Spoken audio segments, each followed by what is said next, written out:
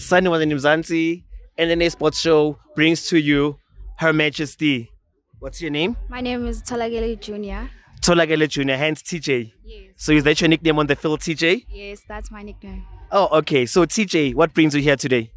What brings me here today is to play soccer against the biggest teams ever and to get an experience and win. Speaking of the biggest teams ever, which teams can you name? Teams that are big, as you said?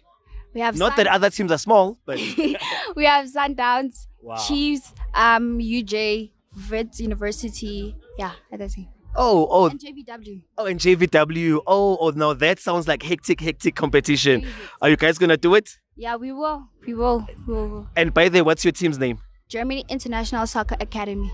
Germany International Soccer Academy. Yes. Oh, wow. What an interesting name. Why Germany? Because... What's the history of your team? I don't really know my history. Because the team is still new. Because we just started right now. The team is still new. But yeah. And where are you guys based? In Benoni. Oh, so you came all the way from Benoni. Yes. Wow. So you cannot go empty-handed, go home empty-handed. You have to come back with it. So tell me, what are the challenges of playing soccer as a woman? Or these days, are there no longer challenges? Or do you feel you're not treated the same like gentlemen?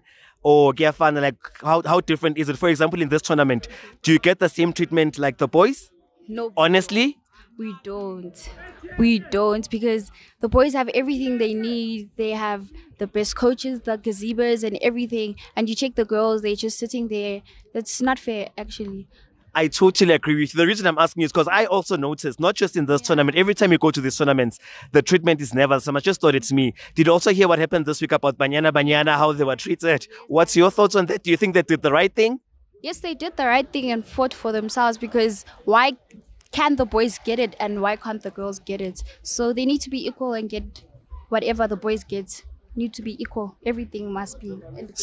So in other words, kudos to Banyana Banyana of this year for paving the way for you guys in the near future. Yes. Okay, and then who's your favorite Banyana player? Banyana Banyana player, Refilwe Jane. Ah, the captain. And then please wish them luck since they're going to the World Cup.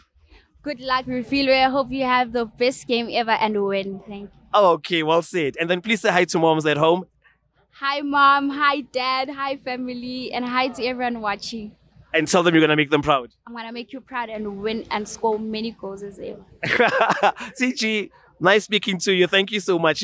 So where do you want to play one? Did you want to play overseas? Do you want to play for Sundowns ladies? Because they're the biggest. Like, where do you see yourself playing one day? I want to play overseas. That's my goal, to go overseas, yeah. And specific team? Specific team? Brazil. Brazil. Oh, okay. No, all the best moving forward. Good luck. Good luck, ne? Thank you. Sharp. Cheers.